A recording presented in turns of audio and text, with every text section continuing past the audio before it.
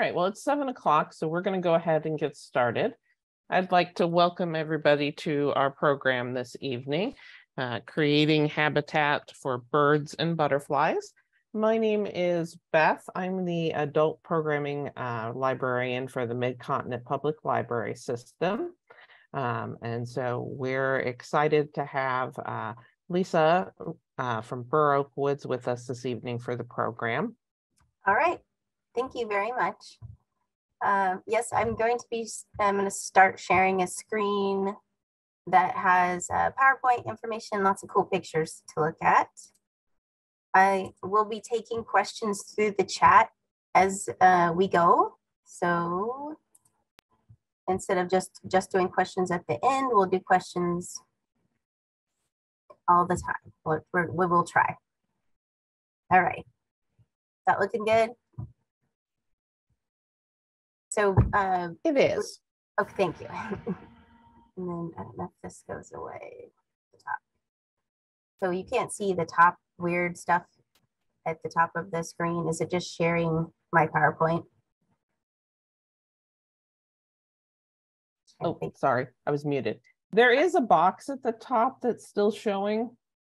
Yeah, I was trying to figure out like how to, do I make that go away? Okay. Now I've got it open worse. Maybe it was, try stop sharing and share again. Okay, I will try do that again. Maybe the first version.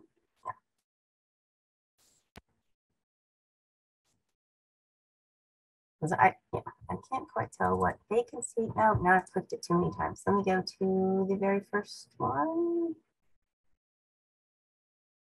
Just let me do that. I'm sorry. There we go. Well, this might be the best we can get. So we're trying to attract birds and butterflies closer to our house and have them around our very own part of our world. And in order to do that, we have to plant native plants, which can be trees or these beautiful flowers, lots of different butterflies. But every good habitat doesn't just have food as a component. It has lots of, Missouri has changed quite a bit over the years. This is a map that shows pre-settlement of European people to Missouri. The blue was originally prairie. So it would have been mostly tall grass prairie with lots of different diversity of wildflowers and grasses. And then the brown would have been our forests in Missouri in the Ozarks. These days, we actually have about 93% of Missouri is privately owned land. So that 93% is agriculture and residential. And then 7% of our 45 million acres in Missouri is public land, which is actually fairly generous. As you go east, the states have less. So when we talk about these native plants, they are plants that originated in Missouri and they are adapted to the weather here and part of the ecosystem. They were originally in Missouri and not brought here from another part of the world. We all need a good habitat. So this is kind of like what our habitats look like for people. We like short grass around our houses. Yes, we want to be able to see if somebody's coming toward our house. And of course, in a new neighborhood like this, there's no trees that have been planted. They've pretty much scraped all the trees off so they could make it for people. But there are still some trees around the edges. So this is going to bring in birds and butterflies to this neighborhood and other animals. But getting them close to your house is maybe what you might be interested in. So we got to provide the food and water, shelter, and space, just like what we want to survive. So who's hungry? For at least for butterflies, we need the plants that the caterpillars eat. and we need the flowers to provide nectar and pollen for other insects. So this is our example of the monarch caterpillar for the monarch butterfly. And we have many species of milkweed, but they do just eat our milkweed species. The adults are on some blazing star. I think this is rough blazing star. And this is starting to, it's almost blooming, this species. We have a lot of prairie blazing star blooming right now. This one is a tiger swallowtail on some, I think, biddens, like a tick seed plant. And of course, we do also like our hummingbirds. So, and they like red. And everyone kind of knows that usually. They're attracted to the color red because there's a lot of flowers in nature that have a tubular shape that is adapted for their tongue and their beak to be able to get that nectar. Right now, our royal catchfly is blooming, and the hummingbirds are going to that a lot.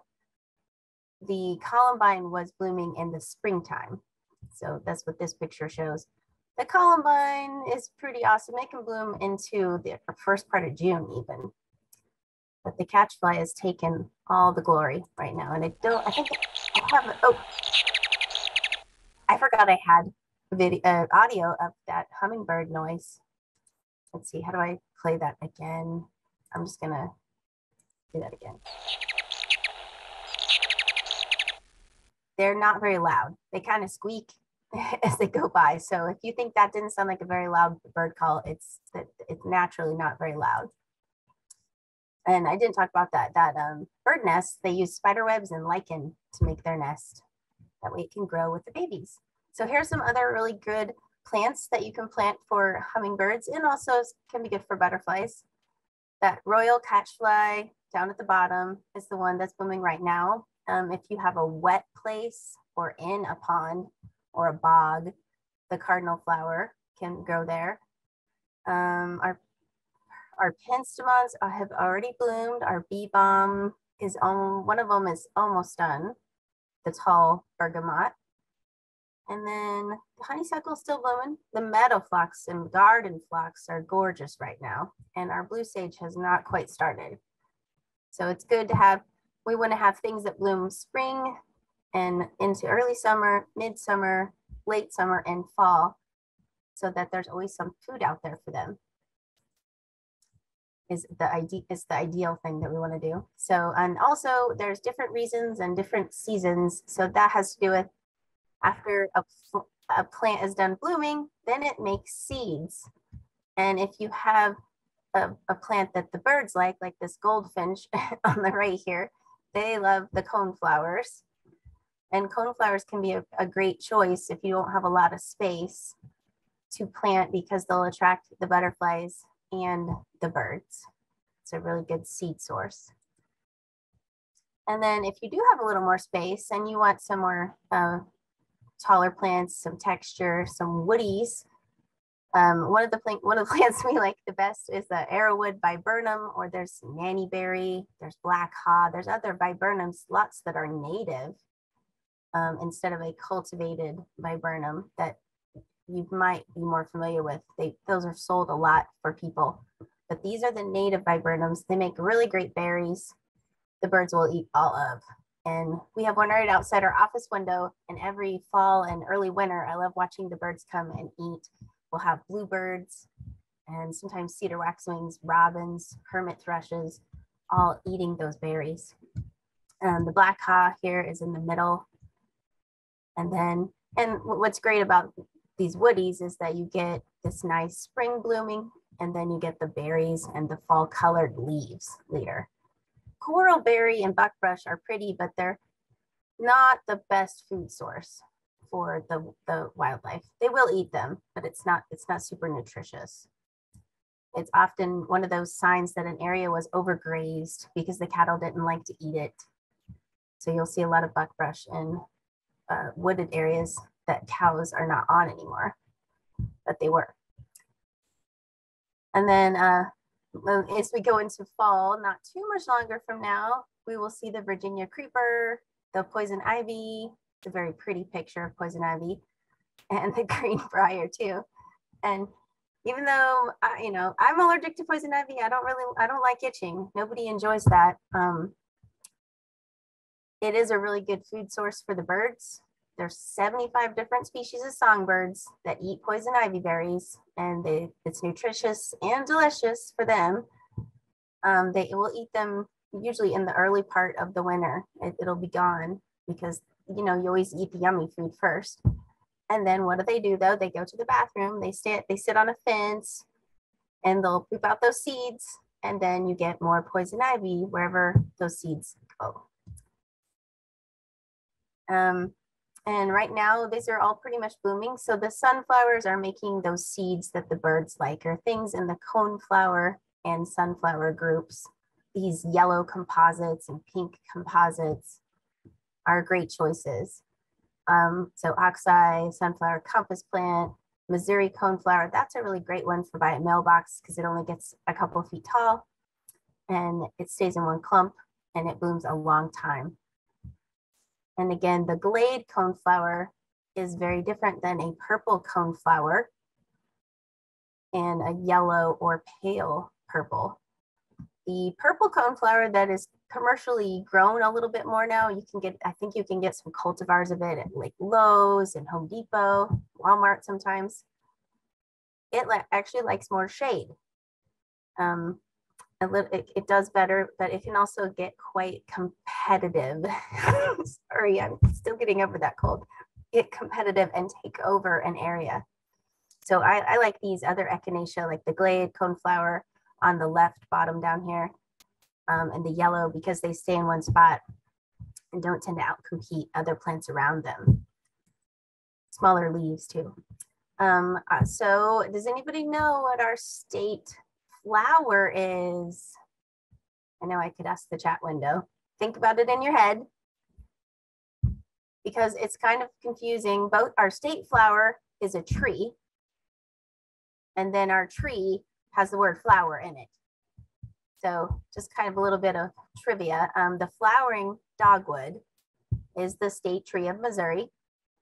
Beautiful tree. A lot of people plant it as an ornamental tree in their yard. The berries are great for bluebirds and other birds. And then the state flower is a hawthorn, which is also a small tree in Missouri. There's lots of different species of hawthorn, but it is, I don't have a picture of it on here, but it is our state flower. And then I can't see my label on this, but this is a chinkapin oak. That I actually know what I'm talking about here. Chinkapin oaks are great because they make kind of a small acorn that even bluebirds and a lot of woodpecker species can eat. The deer and the turkeys love them too.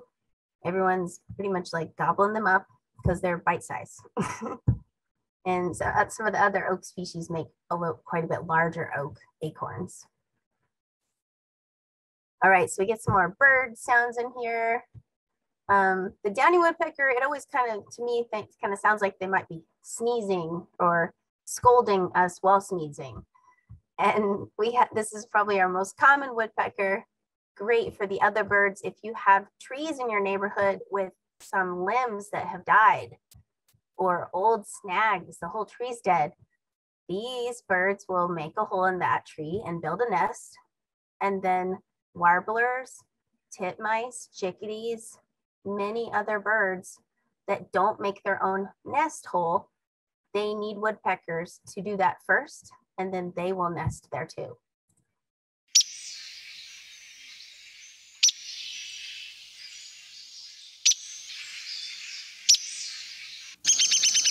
There's the sneeze. So at the end there, it's sort of like a descending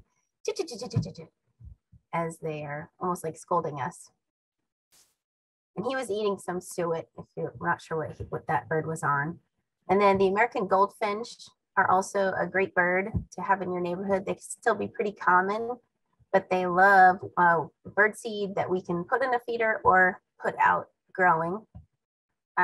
They don't look yellow in the winter.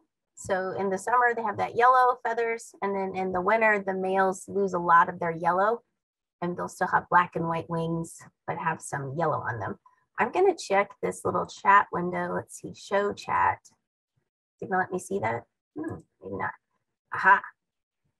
Can we get a copy of the PowerPoint? It says, I could send a PDF version of it. I think it won't be too large to be able to do that. All right, let's see. Is it gonna play the goldfinch noise? I'm not sure.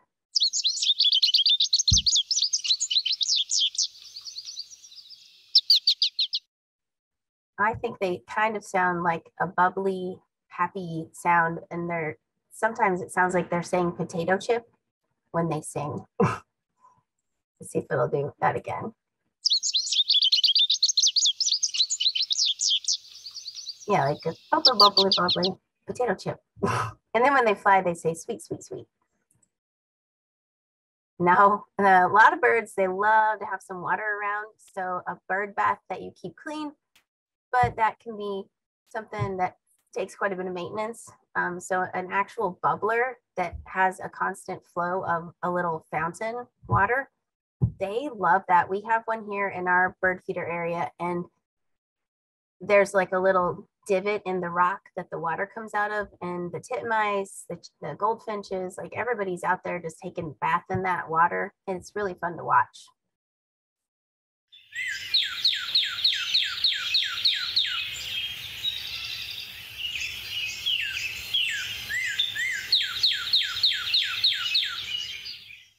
So some people think that cardinals say, what cheer, what cheer? Or they might say pretty, pretty bird, bird, bird, bird, bird. Those are the two. I kind of think they almost sound like video game noise, the way that they, it's kind of nasally and sonic. I'll play it one more time.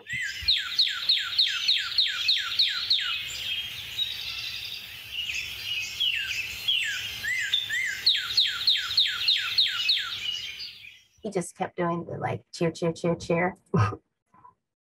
We don't have white-throated sparrows right now, but they do spend a lot of time here all winter long, and they'll come to bird feeders and be in your backyard. And I think I have their call. They say, "Oh, sweet Canada, Canada, Canada."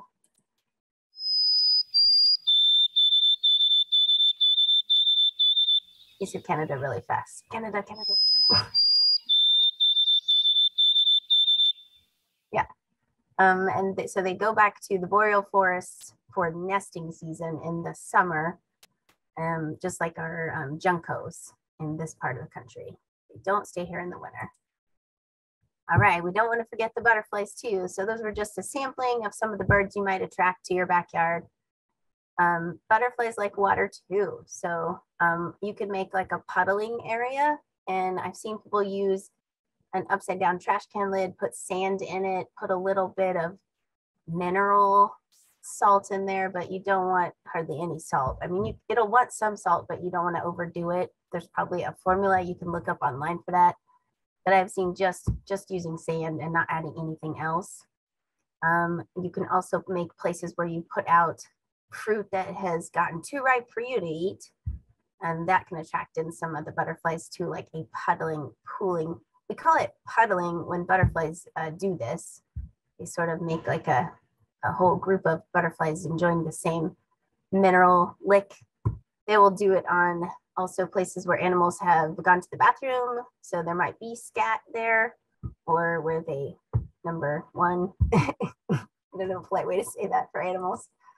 Okay, and then in the wintertime, we have a totally different landscape. So we also try to think about, what do these animals need when the weather is not so nice, when they need some shelter for the harsh time of the year. And I don't have another slide, but I'm gonna go back to the snow for just a moment.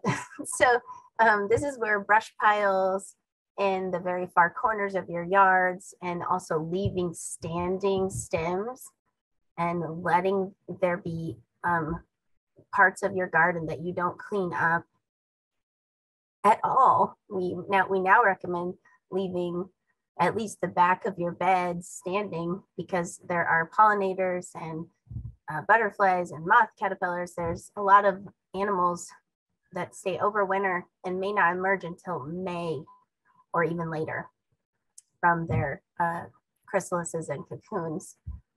So keeping that shelter for them, it can be really important. Now I've got another house wren. I thought we were out of birds, but this is a little house wren. They can be pretty easy to attract because you can put out a little house for them. And I think they have a pretty song. It's all over the place. You'll have to hear it.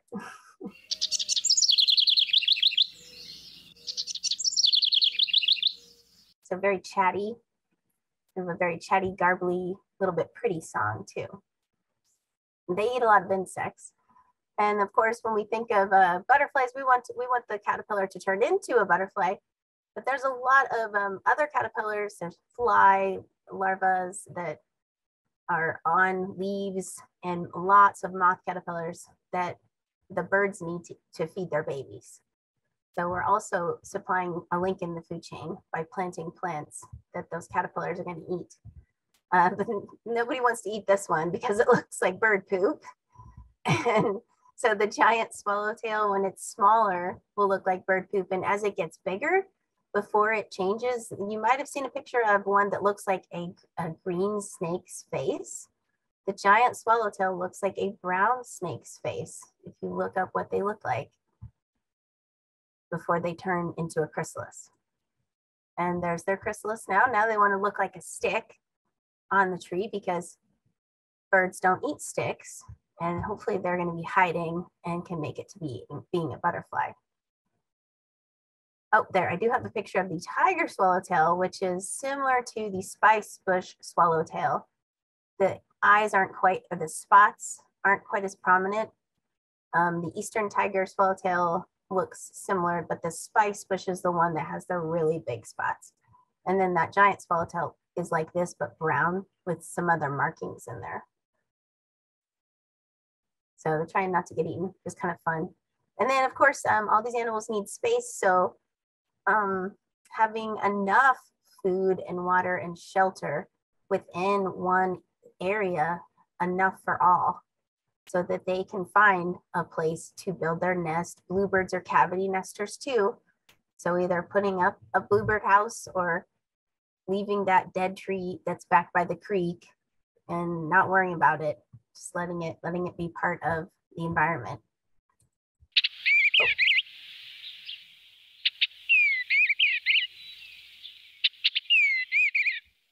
I keep forgetting that everything has a bird call. So they have a very cheery, like almost like chip, chip, cheerio, like a happy sound to their call. I don't think I have the cedar waxwing call on here. Now, cedar waxwings have such a high-pitched call that some people can't even hear it. If you've lost some of your high hearing range, they almost sound like a very high-pitched whistle, and it's very quiet. I don't think it's on here. No, it isn't. So painted lady butterflies is what is in this picture, and they are very common in this area. They like to eat, I think it is thistle plants. We also have American lady that looks similar to this. American lady butterflies that eat pussy toes. That's what those plants are called that they like. So if you don't have thistle around or pussy toes, then these butterflies might still show up, but they're not going to fly that far unless the plants are closer to your neighborhood. And then this is a great plant to plant. So butterfly milkweed is beautiful. It can be a dark to a light orange and can handle full sun and pretty bad soil. If, like any plant though, when it's getting established, it tends to like some water, but not overwatered. Well-drained, but watered soil. This one has a monarch on it. And I was gonna say that does not look like a black swallowtail quite. It's not a pipevine. It might be a spice bush swallowtail. I have to look up the orange spots on the wings. This is a male monarch. There's this little bitty spot on his wing that is a little bit bigger on this vein. And that's how we tell if it's a male or a female. The males have the spots. And then what happens to butterflies in the winter? We don't always think about it. We don't see them. They're not there. So we don't think about them. Some of them the adults will die, and only the eggs or chrysalis will overwinter, will hibernate basically. Some adults will overwinter as the adult butterfly. You come out to Burr Oak Woods on a day that we have 60 or 70-degree weather in January, which occasionally, it usually happens about once a January. And you will see there's a butterfly called a comma butterfly. There's a one that has a little question mark on its wing, and sometimes morning cloaks. You'll be walking down the trail and see a butterfly flying through the air. It's pretty cool. And then when it gets cold again, go find some tree bark to hibernate in. And of course, we know some that migrate. Painted ladies migrate. There's a famous migration of them in Europe where they go up to, I think they're in England, and they go down to northern Africa. So kind of like how monarchs migrate here in our country. So yep, the monarch, there's a great website called Monarch Watch. I did look at this PowerPoint earlier today, but I keep forgetting what's next. So if you go to monarchwatch.org, you can find out everything you ever wanted to learn about monarchs, at least in Missouri and the Midwest, and what we've learned about their behavior. We actually have programs here too. And like she was saying, there's some going to be at the library this fall in September. And there are little stickers that we put on the butterflies. This one is a male, if you can see that little spots again. And if they find a dead one in Mexico or somewhere else the next spring, I think they found some in Texas in early spring that were tagged at the Anita B. Gorman Discovery Center. I know that they at least found one maybe 5 years ago. So we're like, hey, they found one of our butterflies. It's kind of cool. A few winter guests at the feeder or gems. One of my favorite birds out here, because when they sing, they sound like they're laughing, like ha ha ha ha ha ha ha ha.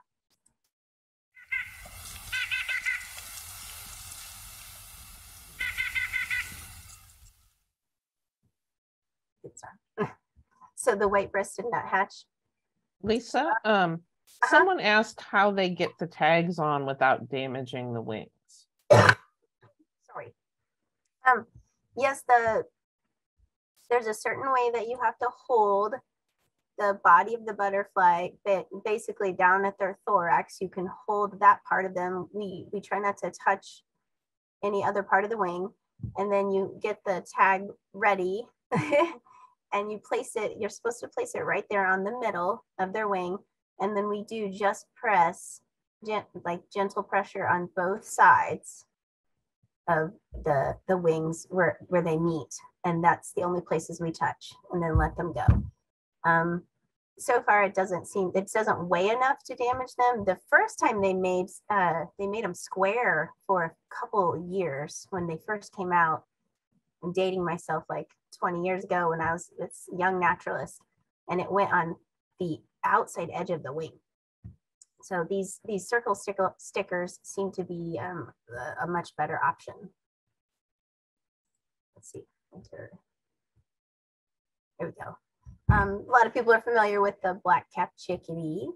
We do have quite a few of those, and there's also the cavity nesters, one of our smaller birds. Oh, they kind of sound like they say cheeseburger, and then they say chickadee dee dee. They say their name is like their call. Their song is that pretty whistle. The northern flicker, they kind of will say flicker, flicker, flicker, flicker. The first time I heard one doing that though, it sounded like a small dog had a squeaky toy and they were chewing on their squeaky toy. I don't know if that's in this recording.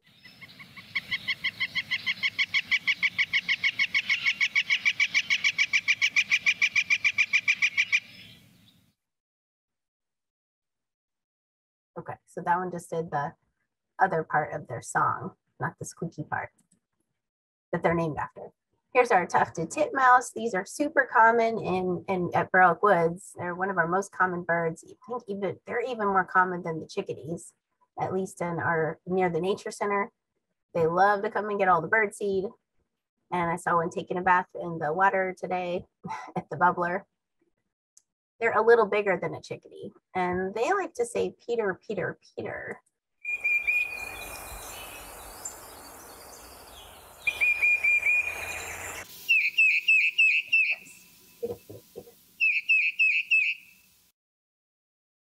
They also say a lot of other things, though. The tufted titmouse is kind of one of those birds that's known for lots of different vocalizations and different sounds that it makes.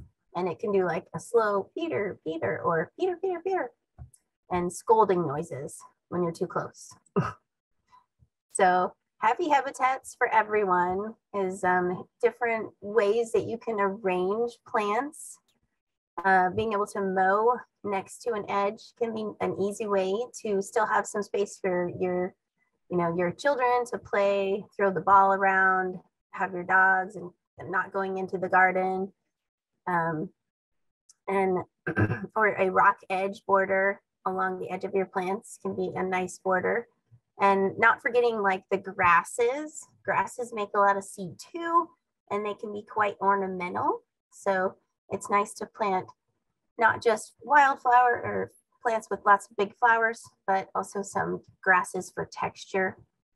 And planting shorter plants at the edges of your borders and taller plants behind them can also make for a little more aesthetic looking planting. And that is my last slide in that show. So I'm going to stop sharing that, and we can take some more questions. We've got another question in chat.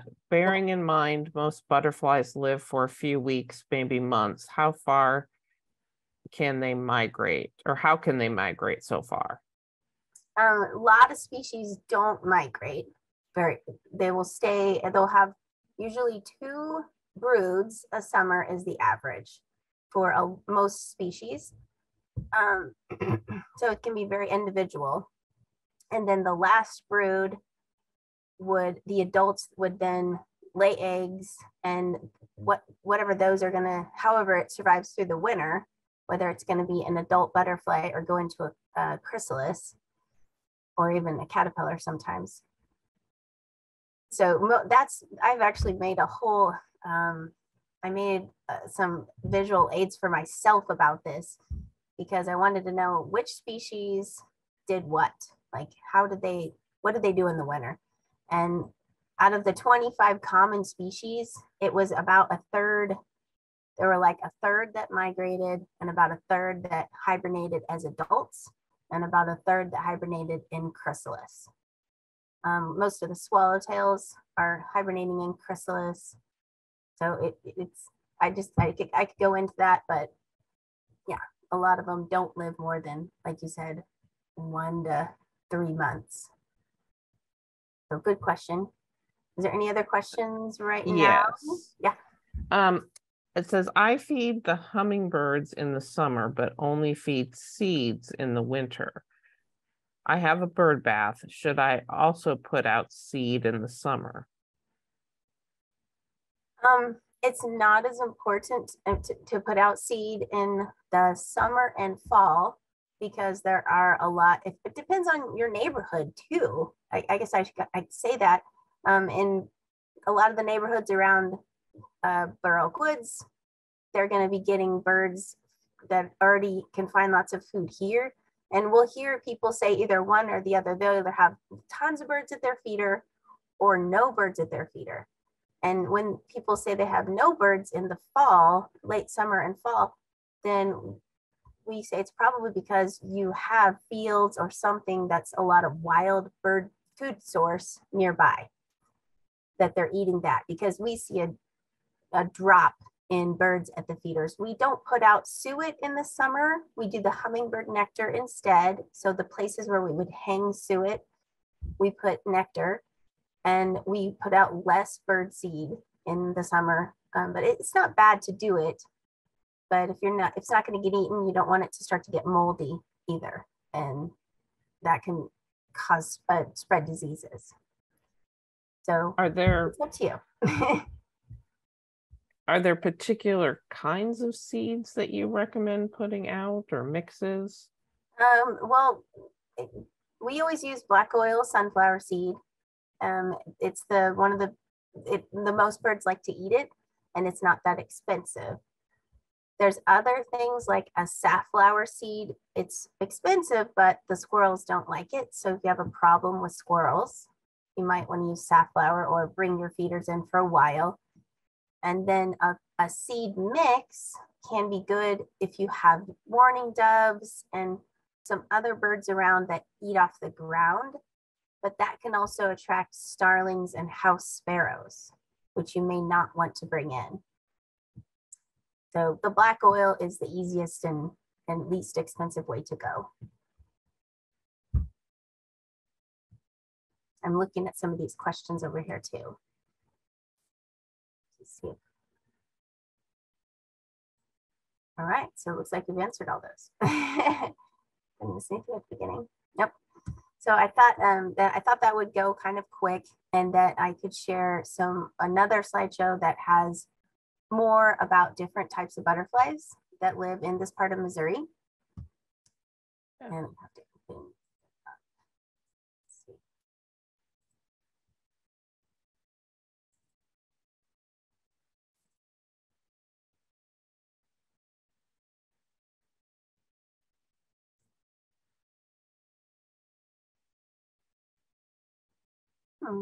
It's not. Caterpillars love to eat our parsley. Is there a plant you can recommend that will appeal to the caterpillars more than our parsley? More than your parsley. Oh, well, those are specifically the black swallowtail eats plants in the carrot family. So they'll eat Queen Anne's lace, which is in every field out here, I think. It's kind of weedy. But the parsley, I think, has those nice broader leaves, and the texture of the parsley leaf is it's kind of thinner and easy for the caterpillars to eat. But if you had they also like dill and carrots, of course. I'm trying to think, I planted a bunch of dill, and they were all over my dill, and they ate that. I had some parsley. I think they ate a little bit of that too, but they were on the dill more. They also like golden Alexanders, which is in that same family. And I've planted some recently. I didn't see any black swallowtail caterpillars on it yet.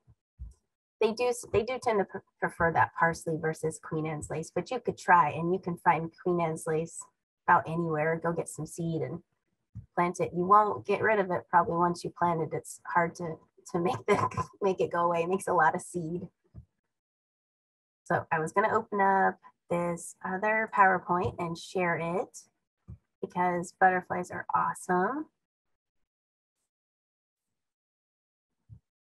And it's, let's see, I did not share that yet, my bad. I need to, am I off? Let's see. Share screen, there we go. Someone says their cat's going nuts with bird sounds. Oh. Okay. Now, am I sharing the butterfly slideshow? Yes. Okay, thank you. So we have some pretty amazing butterflies, and I've only shared a few pictures of some of them. When I move my mouse around, can you see my little arrow moving? Yes.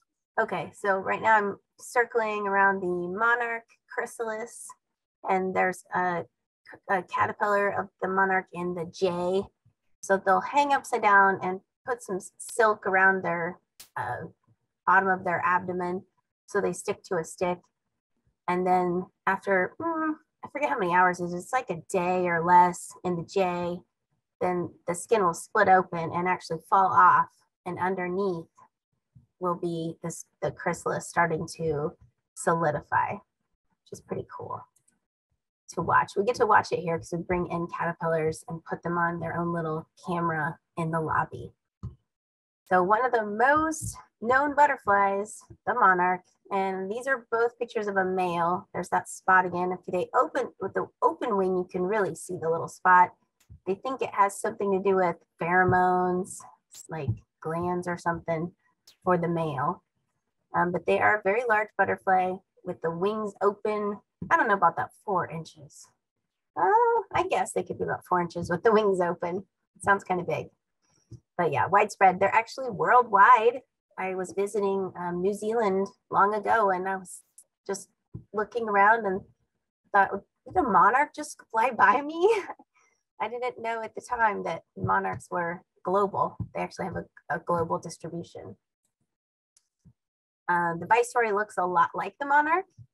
They have the same kind of colors, black and white and orange, but then they have a black line that connects on their lower wings. So a solid black line, and they're a little smaller. We don't see them that often, and we definitely see monarchs more, but they do like to be around wetlands a little bit. The cabbage white, if you have any broccoli that you've planted, or I'm trying to think, anything in the mustard family, I think that's cabbages, broccoli, cauliflower, those plants, those little green caterpillars that you wash off of them when you bring them in, they're probably cabbage white butterflies. We do have a species called checkered white that is not the same species. It's starting to be more prevalent in Missouri, in Kansas City even, and the male looks a lot like the cabbage white. The female has more checkered on her, and I've seen them here at Burr Woods in the past couple of years. There's a lot of little yellow butterflies, and they might be called a clouded sulfur. Sulfur referring to like the mineral that's yellow. They don't have a smell like sulfur, or if they've got a black silhouette that looks like a little dog's face, like a little snout, then you could call it dog face sulfur. There's also a really large yellow that we call a cloudless sulfur. They don't have the black line on the inside. So if you see a really big yellow butterfly, it's probably this one. I actually haven't seen one yet lately. I did a butterfly survey today, and I saw 8 little yellows, which I don't think are in here. Yeah, I don't have one on this slideshow, but the little yellows today were more common. They're a small yellow butterfly. Looks like that. Those little blue butterflies, Beth and I were talking about this before we opened up the virtual, that one of the weird caterpillars that I saw as a kid, and thought was some little alien bug that I did not recognize, was a caterpillar of probably an eastern-tailed blue or a gray hair streak. It was like a flat green squishy rectangle, almost like with the consistency of a gummy bear on a blade of grass. And I remember thinking, I don't know what this is, but I'm not touching it. But it was very, very weird looking. I think I flipped it over though. I did, and I looked at it and I could see like a mouth parts on it. So I knew it was some kind of bug-like thing. The gray hair streak is just a little bit bigger than the eastern-tailed blue. And yeah, a little bit more gray than blue, that one is. And then we also have spring or summer azures, which are kind of blue-gray, but then when they open their wings, you might see some more blue on them. They like to hang out in the forest. So we'll see them on the forest edge, in the forest more. I saw one of those today too. The zebra swallowtails, they have peaked already this year. They usually start pretty early. We'll see them even in March and early April. They lay their eggs only on pawpaw trees, and they like to use the short pawpaws, like down low on the ground, to hide their caterpillars. Beautiful butterfly, and there's still some, they will have their final brood that will hibernate in chrysalis, but right now is kind of the lower numbers of their population. There were in the spring, I've never seen so many as we saw this spring though. Tiger swallowtail, kind of the same thing right now. We're just starting to kind of get we'll be ramping up our butterfly numbers going into August and September. Haven't seen many of these lately. They're our second largest butterfly. I think that's right. They're just a little smaller than the giant swallowtail. They have the long black stripes on the inner kind of part of their wing. And then the females, some of the females, not all, can be this dark color and have no yellow on them whatsoever. There's the giant swallowtail. When their wings are closed, they have quite a bit of yellow. When their wings are open, they're more, it's like reverse. It's all this black with yellow stripes. So gorgeous to see them flying around, and they eat citrus plants. So there's some kind of rue that people can plant that they will eat that's not native. In the South, they can be a pest on orange trees, and I guess lemon and lime trees too. In Missouri, the native they eat that's in the citrus family is called prickly ash, and there's a wafer ash. They're not an ash. The way we name things, I know, it's confusing. They're not a true ash species. So, but I have tons of prickly ash at my farm in Ray County, and we see quite a bit of the giant swallowtail, and we see them in Burr Oak Woods too. And there's this black swallowtail that someone was talking about eating their parsley. This is the one that eats the parsley. And they have the orange spots all touch on part of their wing, on the inner part. And then on the outer, there is a place where you can't quite see an orange spot. And they're medium-sized. When their wings are open and they're flying around, you can usually see that yellow line on each wing. And then there's a couple of swallowtails we usually don't get in Kansas City area, which is the spice bush, because there aren't that many spice bush up here. This is a plant that usually grows in the Ozarks, or from Lake of the Ozarks kind of part of the state and south. I've got spice bush planted. They're planted here at Burr Oak Woods and at my farm. And I have not yet seen, I think I've seen the caterpillars on the spice bush a couple times out at Burr Oak Woods, not at my farm, it's further north.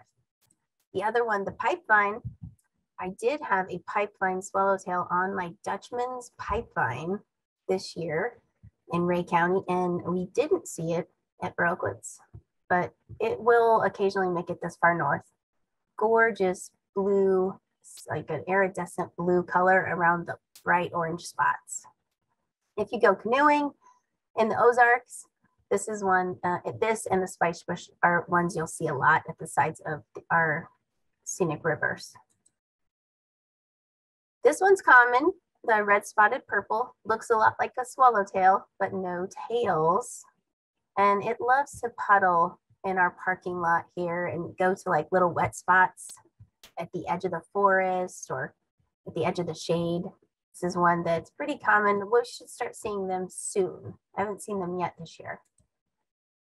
The ones that like to land on people are the hackberry emperors, or a hackberry butterfly, they call them. They eat hackberry as a caterpillar, and they land on people and will lick the salt when we're sweating on our skin. Like I was doing butterfly survey today, and butterfly was flying around me, and I just stood still so it could land on me, and then I could count as I found a hackberry emperor in the prairie. That happened a couple times. The snout butterfly also likes to do that, land on people and salty things. They have a big proboscis, their nose part, and they're smaller than the hackberry. When their wings are open, then you can see lots of orange. And then there's a tawny emperor that also, I think, eats hackberry too, and looks a little different. Those butterflies I said that hibernate as an adult, and they will fly around in January on a warm day here at Burr Oak Woods in many places. The question mark butterfly, they actually have these little silvery marks on their wing that look like a little question mark.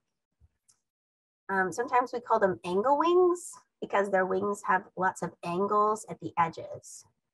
So if I see one and it doesn't land, then I put unknown angle wing on my survey, because it could have been a comma, which is the next one here, or a question mark. And the comma, of course, has a little comma on its wing. And when their wings are closed up, they're trying to be super camouflaged and hide against the tree bark.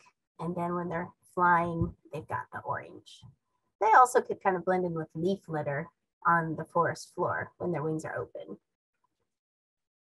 Oh, and then I have this. You can see that close up, the question mark, 2 spots. And there's 2 types of commas that we have here. The mourning cloak is related to them, and they'll also be awake in the winter. I haven't seen that many at Burr Oak Woods, but I used to see a lot at Martha Lafitte Thompson Nature Sanctuary in Liberty, Missouri. This is the one that we saw when it was nice and warm in January. Red Admiral looks a lot like a painted lady with its wings closed. When they open up, you see these nice red stripes on their wings. And there's the painted lady, which looks a lot like an American lady. And I don't know if that's my next, oh, here's my, I knew I had that sheet there so you could see. These are all awesome to have at your flowers and fairly common. They like a lot of coneflower. They come to our coneflowers for the nectar. The American has larger circles on the outside of the wing. And the Red Admiral has kind of more blue on the outside. And there's just a few more butterflies in here, but the Buckeye butterfly, when they open up their wings, gorgeous patterns, nice circles, and almost like these little bands, like war paint on the top of their wings or something like football players like put on their face or something. When their wings are closed, we actually had trouble identifying one once that would not open its wings. We were like, what is this little tan butterfly? We couldn't even see the circle because it kept its wings so tightly closed. And then finally figured out that it was a Buckeye butterfly that wouldn't open its wings. And there's a couple of small orange and black butterflies that fly around, and you might think they're a moth even, and then they land and open up and it's like, whoa, they'll hit you with this beautiful brown and orange or black and orange pattern.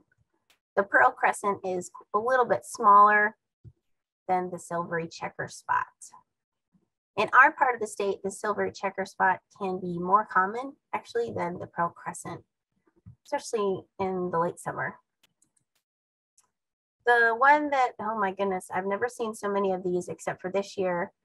The great spangled fritillary is as large as a monarch, pretty much, but they don't have the black edging on their wings.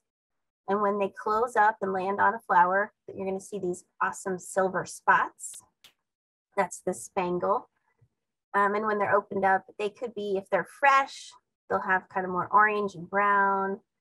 And then if they're a faded older adult, they might look kind of washed out. I saw some today that, I saw one that looked like it just emerged, was pristine, so pretty. And I saw some that were kind of washed out today too. When I say I saw the most I'd ever seen this spring, or I guess it would have been June. In June, their population usually peaks, and we would see maybe like 5 dozen just around the nature center. I would count from the employee parking lot to the front door of the nature center. I saw 9 dozen when they peaked this year. Like they literally, you walked out of the building and butterflies were hitting you. There were so many butterflies around, and there mostly were the fritillary. And that also had to, or peaked, had to do when the coneflowers were also all in full bloom. The variegated fritillary, I saw one of these just the other day. I had to look it up again just to make sure I knew what I was looking at, because they're not as common, smaller than the other fritillary. And then the largest of our skippers, which a skipper is not a butterfly and it is not a moth. Scientists have done all the genetic testing now, and they figured out that skippers should be in their own group. When we do our butterfly surveys, though, we count skippers. They've always been included, so we're still counting them. And this is the largest one with the silver spot. So the silver spotted skipper is one that is kind of easy to recognize, and you can write that down. Oh, I saw one of those for sure. Today I saw a skipper called Zebulon skippers. We had 3 male Zebulons just out here on the coneflower, and they were really pretty. They're yellow and brown and almost look like they've been painted those bright colors, almost like they're on fire or something. Oh, I have a picture probably. No, I don't have the Zebulon. They kind of look like a fiery skipper, like this picture, but more orange, bright orange, and then brown. So we have other small species of skippers. These are just some of the common ones. We've got like, about 10 more that you'll see in this area. And something else we see a lot, the one in the middle here, the common wood nymph. We see those on the trails. I saw 3 or 4 today on my survey. They always fly out of the edge of the woods and then go over to the prairie and get some nectar. And then they'll fly back into the woods. The goatweed leaf wings are so cool. When they close up, that you can't see them. And then when they open up their wings, this beautiful orange wings. They eat goatweed as a caterpillar, and another plant called hogwort. We actually have a plant, a native plant called hogwort in Missouri. It's an annual, and it usually grows on disturbed ground and glades. And the goatweed as well is an annual. I have tons at my farm, and I never pull it out unless it's like in the middle of my strawberry bed, but I let it grow, and I have lots of goatweed leafwing butterflies. Jeanette asks, I'm sorry, is there a better time of day to see them? Yes, the weather affects when they can fly. It just has to be above, I'm trying to think, is it 7? They fly better when it's above 80 in the summer. So they actually like it hot, and they'll be more active when it's warm. If it's windy out, that they will usually not fly as much. So I guess if it was a cold, windy day, makes sense, right? Or a cooler, windy day, you're not going to see as many. Today we had kind of overcast conditions, but it was 87 degrees. And I saw quite a few butterflies flying around between about 10:30 to like 12 o'clock. So that's a nice time for us to go out and see them because it's not as hot. As long as it's warm above 80, you're going to see butterflies then. And if it gets above like 100, they're not going to fly around as much either because they're cold-blooded, so that affects, they can get overheated too. Let's see. So these are tiger swallowtails, and they're puddling on some mud there. I think they're all tigers. Yeah. This is an example of if you plant. We've got some prairie drop seed kind of in the background, and this is glade coneflower, yellow coneflowers in their peak nectar time. There's a great spangled fritillary, a little skipper of some kind, and some painted ladies on there. Just a random shot. One probably June of one of our beds, and that's that one. So let's see, do we have any more questions over here right now? I don't see any more questions right now in the chat. I did post the link to the survey again for folks to fill out, and I've emailed it out. And then I'll have you send me the handouts and the PDF of the slides, and I will email those to everybody once I get those. Yeah, so that's all I was planning on sharing, at least with the PowerPoints. But I'd love to take any more questions that people have. And kind of my final thoughts are, hope that I have that my theme of like, if you plant the plants, then that's how you're going to attract these birds and butterflies. That's the biggest factor. And then also they will need some shelter of different kinds too. There's so much in our neighborhoods in suburbia that we have planted that is not native plants and is not food for wildlife. Our oak trees, maples, cherries, things like that, those are really saving us right now. There's a lot of moth caterpillars that lay their eggs on oaks and cherries and some maple. And the birds depend on those little caterpillars. What is the statistic? Chickadees. It takes 6,000 to 8,000 caterpillars, little green caterpillars, to raise one nest of chickadees. So when the parents are collecting all those caterpillars all day for like 2 weeks, somebody counted those, and that's a lot of little caterpillars. And they're getting those off of mostly like oak trees if they're in your neighborhood. Looks like we've got one last question here. Okay, yeah. Mm-hmm. How long does it take a butterfly to migrate to Texas? I think I'm not exactly sure. I would have to get the better answer. I'd have to probably look at Monarch Watch. And depending on, are you saying from Missouri to Texas, or from when a lot of them, what happens is they come up to Texas and some of the southern states, lay those monarchs that overwintered lay eggs and they die. So the eggs are the next generation. And then those butterflies, once they grow, they go to Canada. So there are some that they lay eggs on the way to Canada, and then we get random monarch butterflies, all, different parts of the summer here in Missouri. But most of the population goes all the way north. That's what they do. And then they also will breed, make another generation, and that generation comes south again. And they'll lay eggs on their way through. There's a lot of different misinformation out there that some of the older information was like 5 broods a season, and that's not correct. If you look at Monarch Watch, I think it says 2 broods. I'd have to look at it again. So when they're migrating south again from Missouri, once they get to us, they're coming through in September. Most of the population is like late August and early September and into late September, and they're wanting to be down in Texas to Mexico by the time it gets cold. So I'm thinking like a month from us, but I could be wrong. All right. Well, thank you, Lisa, for a very interesting program. And thank you, everybody, for coming this evening. We hope you'll join us in the future.